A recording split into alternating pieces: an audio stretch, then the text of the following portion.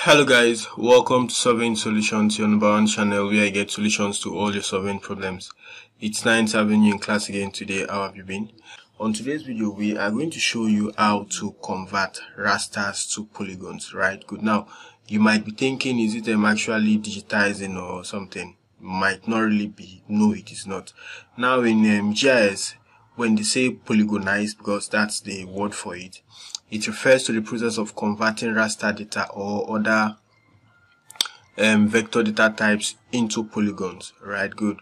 Now, this operation is commonly used when you want to represent a continuous or maybe categorical information as polygon features with distinct boundaries.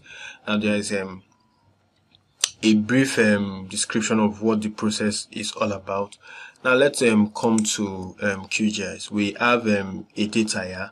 It's actually land use, land cover data. And then we have actually classified it into 3 classes. Now, the idea is that we want to convert this raster data into what? A vector data by using each of these classes. Now, let's come back to the note.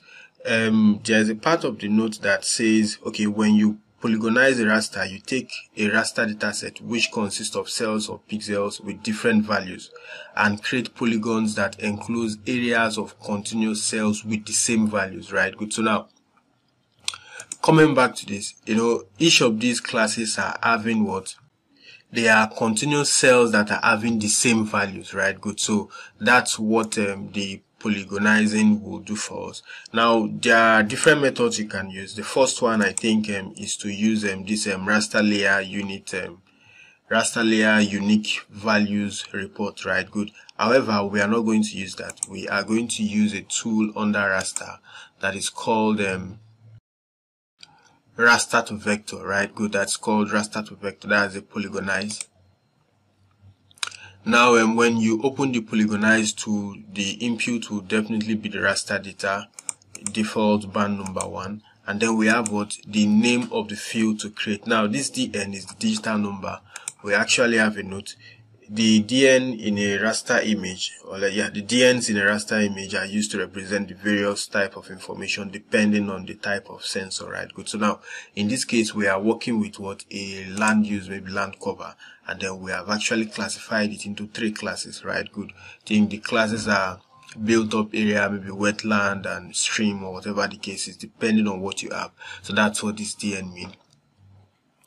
Now, for the output, we can decide to save it to a file or we would leave it as what? A temporary layer. But for the purpose of today's video, let's just leave it as a temporary layer and then let's run. Good. So we have what? The polygons are out. The first thing I would want us to do is to come up to the properties and then go to symbology and then use categorize symbology. Then we are going to select the digital number because those are the numbers that are having the unique identifiers, right? Good. Then we are now going to classify it based on what? Good. So when we apply that, we are going to have something different, right? So having done that, we can decide to close this out, then use this drop down.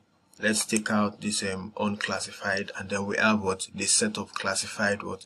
Rasters, right? Good, that have been converted to vectors. So each of these vectors, you can put them off, put them on, and you can perform different vector analysis you want to do with it. First off, let's look at the attribute table. Now, on our attribute table, you can see we have a total of 254 features, and then the digital numbers are there. As we've told you, the unique numbers, they are used to represent the various type of information depending on the type of sensor, right? Good. We also told you that when you polygonize a raster, you take a raster data set which consists of cells or pixels with different values and create polygons that enclose areas of continuous cells with the same value. Now, this is the emphasis, with the same value. So when you come back to this attribute table, and then, okay, before we get to the attribute table, let me come back here. Let's say we want to look at the first class. We right click and then we say we select all the features. Now, all the features in the first class have been selected, right? Now, when we come back to the attribute table, we are going to see that as they are selected, they are all having the same digital number as 1. So if we say show only selected feature, you are going to see that all the selected features are having what digital number 1, right? Good. So now with this, you can decide to calculate the area of what these particular class, right? Good, of this particular class, because in the land use land cover we have classified them into about 3 classes. We don't also need this one because it does not have a value. We just have these 3, so we can calculate the total area of this class. Same thing, let's deselect all. We can also right click on this and select all. Coming back to our attribute table, we are going to see that what the digital number 2 are all selected. Now before we end today's tutorial, let's deselect all. Then let's come back to, okay, the attribute table is already open. Now under the attribute table, okay, let's change this to show all features. Good. Now we want to create a new field that will calculate the areas, right? Good. So we come back to open field calculator. Let's give it a name. Let's say area, right? Good. Then we search for the function is what $area, right? Good. So that's it.